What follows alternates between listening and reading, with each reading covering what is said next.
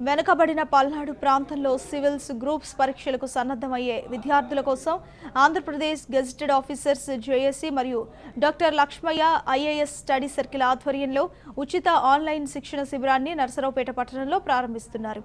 ఈ నెల 14వ తేదీ నుండి పట్టణంలోని కృష్ణవేణి డిగ్రీ కాలేజ్లో ప్రారంభిస్తున్న ఆన్లైన్ శిక్షణ క్లాసులను నిరుద్యోగ యువత ఔత్సాహికులు సద్వినియోగం చేసుకోవాలని స్టడీ సర్కిల్ నిర్వాహకులు doctor PV Lakshmaiah, gazetted officers JAC నాయకులు కేవి కృష్ణయ్యలు అన్నారు.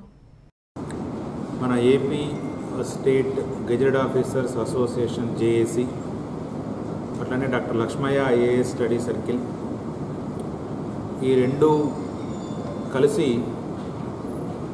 మరి మన పలనాడు ప్రాంతంలో ఉన్నటువంటి విద్యార్థినులు ఎవరైతే ఉన్నారో సో వాళ్ళందరూ కూడా సివిల్ సర్వీసెస్లో కానివ్వండి, అట్లానే గ్రూప్స్ ఎగ్జామ్స్లో కానివ్వండి, మరి ఎగ్జామ్స్ ముందున్నాయి.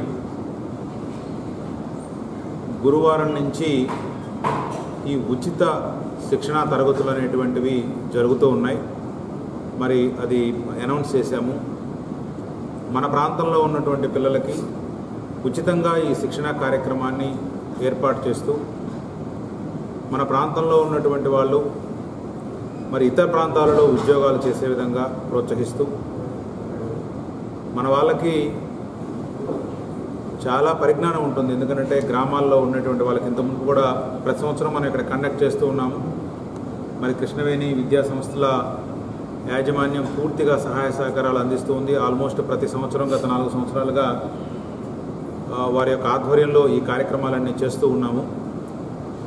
ప్రతి సంవత్సరం మాదిరిగానే మరి కొంతమందికి ఉచితంగా శిక్షణ ఇచ్చేటువంటి కార్యక్రమం చేశాము. ఇప్పుడు మరి గ్రూప్ 1 రేపు మార్చి 31వ తేదీన ఉంది.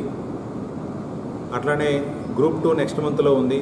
ఆ నెక్స్ట్ మంత్లో గ్రూప్ 3 ఎగ్జామినేషన్ ఉంది. కాబట్టి అటు తెలుగు మీడియంలోనూ ఇటు ఇంగ్లీష్ మీడియంలోనూ మన ప్రాంతంలో ఉన్నటువంటి పిల్లలందరికీ కూడాను ముందు ఇప్పుడు ప్రస్తుతం అవసరమైనటువంటిది ఉచిత శిక్షణ అనేటువంటిది వాళ్ళ ఇంట్లో కూర్చొని మరి హైదరాబాద్లో జరిగేటువంటి ప్రతి విషయాన్ని వాళ్ళు ఇప్పుడు మనకి ఏపీ గ్రిడ్ కూడా మంచిగా పనిచేస్తుంది. ప్రతి గ్రామంలో కూడా మనకి నెట్ ఫెసిలిటీ అనేటువంటిది మరి మన ప్రభుత్వం కల్పించింది. కాబట్టి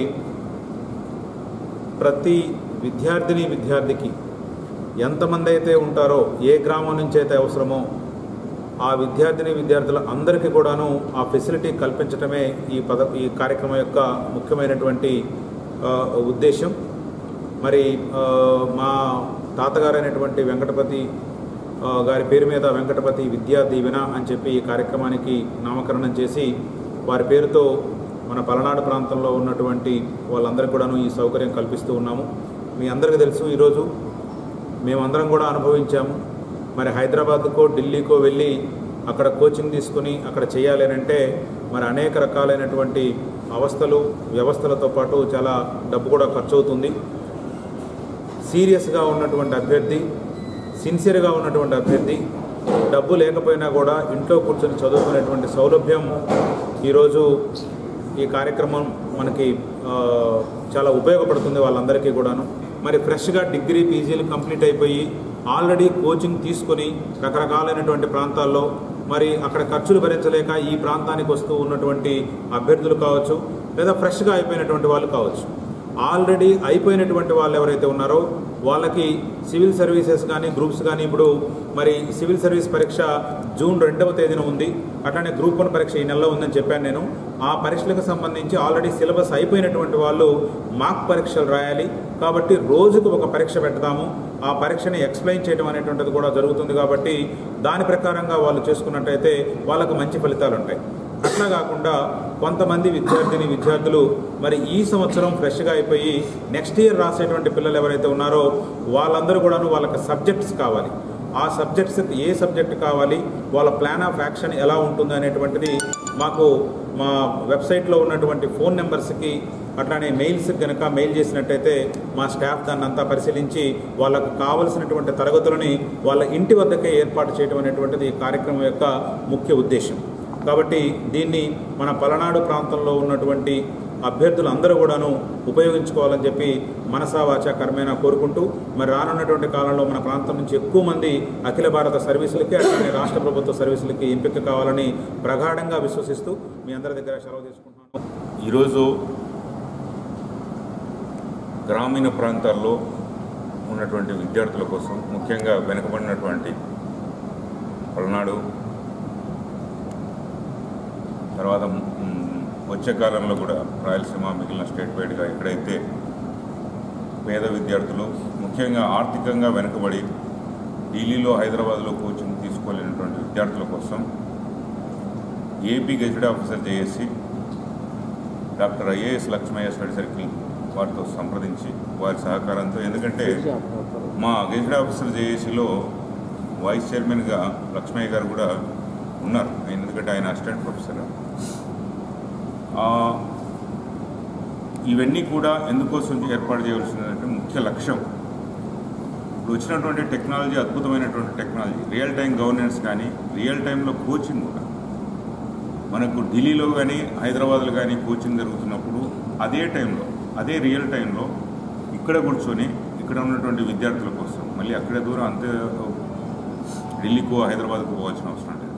చాలా స్పష్టంగా చెప్తున్నాం, real time coaching should maintain. Guntur జిల్లాలోని జర్నలిస్టుల పిల్లలకు doctor Lakshmaiah IAS study circle Hyderabad, న్యూఢిల్లీలో ఉచితంగా సివిల్స్ గ్రూప్స్కు శిక్షణ ఇస్తామని స్టడీ సర్కిల్ అధినేత డాక్టర్ పివి లక్ష్మయ్య ప్రకటించారు. నరసరావుపేట పట్టణంలో ఉచిత ఆన్లైన్ శిక్షణ శిబిరాన్ని ప్రారంభిస్తున్నట్లు ఈ సందర్భంగా ఏపీయూడబ్ల్యూజే జర్నలిస్టు సంఘం నాయకుల విన్నపం మేరకు డాక్టర్ లక్ష్మయ్య ఈ ప్రకటన చేశారు. జర్నలిస్టు సంఘం సిఫార్సు చేసిన జర్నలిస్టుల పిల్లలకు ఈ అవకాశాన్ని కల్పిస్తామని ఆయన ప్రకటించారు. జర్నలిస్టుల పిల్లలకు గ్రూప్స్, సివిల్స్లో ఉచిత శిక్షణ ఇచ్చేందుకు అంగీకరించిన డాక్టర్ లక్ష్మయ్యకు జర్నలిస్టు యూనియన్ నాయకులు కృతజ్ఞతలు తెలియజేశారు. Doctor Lakshmaiah IAS study circle Hyderabad, ఢిల్లీలో ప్రముఖంగా ఉంది. అట్లానే మన ఏపీలో గుంటూరు, విజయవాడ, తిరుపతి సెంటర్స్లో నడుస్తూ ఉంది. అట్లానే డెహ్రాడూన్లో కూడా మన యూపీఈఎస్ యొక్క సౌజన్యంతో నడుస్తుంది. ఈ సెంటర్స్లో మరి మన జర్నలిస్ట్ యూనియన్ వాళ్ళు నాకు ఒక చిన్న రిక్వెస్ట్ చేశారు. జర్నలిస్ట్ పిల్లలు ఎవరైతే చదువుకుంటున్నారో వాళ్ళకు కొంచెం కన్సెషన్ ఇవ్వమని చెప్పి వాళ్ళు రిక్వెస్ట్ చేయడం జరిగింది. మరి గత కొన్ని సంవత్సరాలుగా నేను ఈ ప్రాంతంలోనే ఎంపీడీఓగా పనిచేశాను, శావల్యాపురం మండలంలో. అట్లానే ఇక్కడ మన Guntur ఏపీఆర్పీఆర్పీలో Andhra Pradesh rural poverty reduction ప్రోగ్రాంలో లైవ్లీహుడ్స్ డిపిఎంగా నేను పనిచేయడం జరిగింది. ఇక్కడ మరి వినుకొండ కాన్స్టిట్యున్సీ ఇన్ఛార్జిగా కూడా పనిచేశాను. ఈ జాబ్ నేపథ్యంలో భాగంగా డిఆర్డిఏ నుంచి జర్నలిస్టులు వాళ్ళ యొక్క పరిస్థితులు, ఆర్థిక పరిస్థితులు, మరి వాళ్ళు చేస్తున్నటువంటి సమాజానికి చేస్తున్నటువంటి తోడ్పాటు, ఇవన్నీ కూడాను నాకు ఒక అవగాహన ఉంది. మరి అనేక మంది ఆర్థిక ఇబ్బందులు పడుతున్నా సరే, మరి అనేక రకాలైనటువంటి సామాజిక సమస్యలన్నింటినీ మరి ప్రభుత్వం దృష్టికి తీసుకురావడంలో చాలా మంచి కార్యక్రమాలు చేస్తూ ఉన్నారు. మరి జర్నలిస్టు సోదరీమణులందరికీ వాళ్ళ యొక్క పిల్లలు అటు సివిల్స్లో కానీ ఇటు గ్రూప్స్లో కానీ ఎలాంటి కోచింగు హైదరాబాద్లో కావాలన్నా, ఢిల్లీలో కావాలన్నా వాళ్ళకి పూర్తి ఉచితంగా అందజేయడానికి doctor Lakshmaiah IAS study circle ముందుందని చెప్పి తెలియజేస్తున్నాను. మరి వారి యూనియన్ ద్వారా నన్ను కనుక సంప్రదించినట్టయితే తప్పకుండా వారికి పూర్తి సహాయ సహకారాలు అందిస్తామని చెప్పి ఈ సందర్భంగా మీ అందరికీ. నీట్ ఎగ్జామ్కు సన్నద్ధమయ్యే ఇంటర్మీడియట్ బైపీసీ స్ట్రీమ్ విద్యార్థులకు వెంకపతి విద్యా దీవెన పేరుతో ఉచిత శిక్షణ తరగతులను నిర్వహిస్తున్నట్లు doctor Lakshmaiah IAS study circle అధినేత డాక్టర్ లక్ష్మయ్య ప్రకటించారు. ఈ ఏడాది 150 మంది విద్యార్థులకు ఎంట్రన్స్ పరీక్ష నిర్వహించి నీట్ శిక్షణకు ఎంపిక చేస్తామని, వీరందరికీ హైదరాబాద్లోని తమ శిక్షణ కేంద్రంలో ఉచితంగా శిక్షణ అందిస్తామని ఆయన అన్నారు. సంబంధించి మరి రేపు మే 5వ తేదీన ఎగ్జామ్ జరగబోతా ఉంది. ఇప్పుడు ఈ నెల 13వ తేదీన ఇంటర్మీడియట్ పిల్లలకి ఎగ్జామ్స్ అయిపోయిన తర్వాత మరి 14వ తేదీన ఇక్కడ మన కృష్ణవేణి కళాశాలలో బైపీసీ అయిపోయినటువంటి అభ్యర్థులు ఎవరైతే ఉన్నారో, వాళ్ళు ఫ్రీ నీట్ కోచింగ్ కావాలనుకున్న అభ్యర్థులు ఎవరైతే ఉన్నారో వాళ్ళకి ఒక టెస్ట్ కండక్ట్ చేస్తున్నాము. ఆ టెస్ట్లో వచ్చినటువంటి 150 మంది అమ్మాయిలకి 150 మంది అబ్బాయిలకి పూర్తి ఉచితంగా కోచింగ్ ఇవ్వడం అనేటువంటిది జరుగుతుంది.